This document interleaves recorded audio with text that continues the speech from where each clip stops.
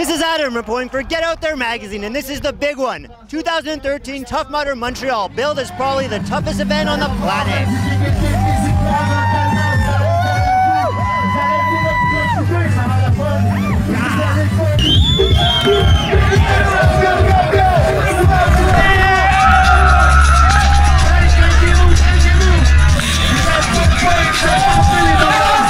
Tough Mudder Montreal featured 2 days of obstacle running with waves of 550 departing every 20 minutes from 8 to 11 a.m. on Saturday morning, and waves of 450 runners departing every 20 minutes from 10 to 11 a.m. on Sunday.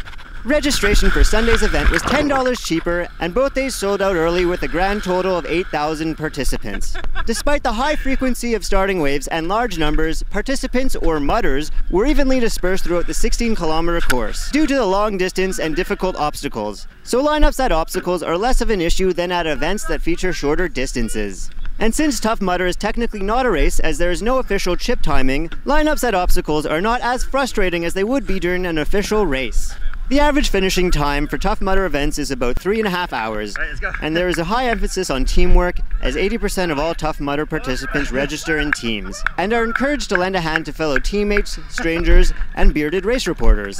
The Montreal Tough Mudder course was extremely flat, there were no hills whatsoever, so if you're allergic to hills like some people I know, you'll like this course. I started during the middle of the day in the 9:20 starting heat, and did not encounter any problem lineups at obstacles whatsoever. However, the course between obstacles was a lot muddier than my experience at other obstacle courses, so be sure to tie your shoes tight. However, this is still a relatively grueling 16-kilometer obstacle course with 20 challenging, unique, and well-constructed obstacles, including crawling in mud under barbed wire, ice baths,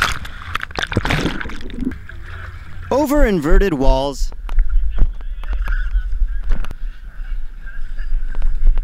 crawling through tubes,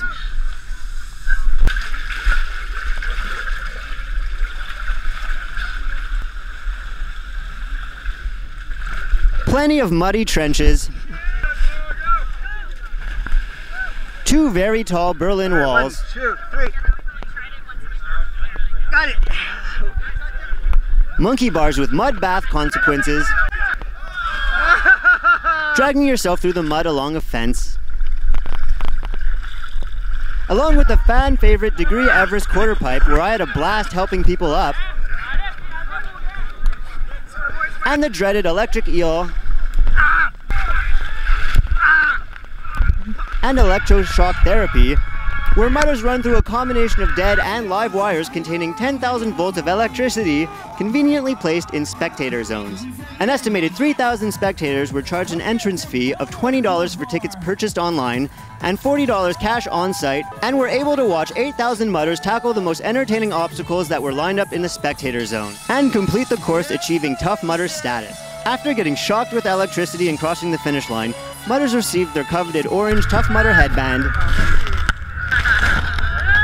this cool Tough Mudder finisher technical tee, and a free Dos Equis beer in the party zone. They're also selling plenty of Tough Mudder merch on site to commemorate your achievement. I'm here with wrestler Sexy Eddie. Eddie, what'd you think of Tough Mudder Montreal? Amazing, amazing. I'm here with all my fellow Tough Mudders. Let me tell you, favorite part was probably going through the foam at the end. Worst moment, that electric shock, I thought someone stomped on my spinal cord. It was crazy, it was nuts, and I'm gonna do it again next year. This has been Adam reporting for Get Out There magazine from the 2013 Tough Mudder Montreal. Let us know what you thought about your Tough Mudder experience in the comments below, and be sure to subscribe to our YouTube channels to stay up to date with all our gear reviews and race reports.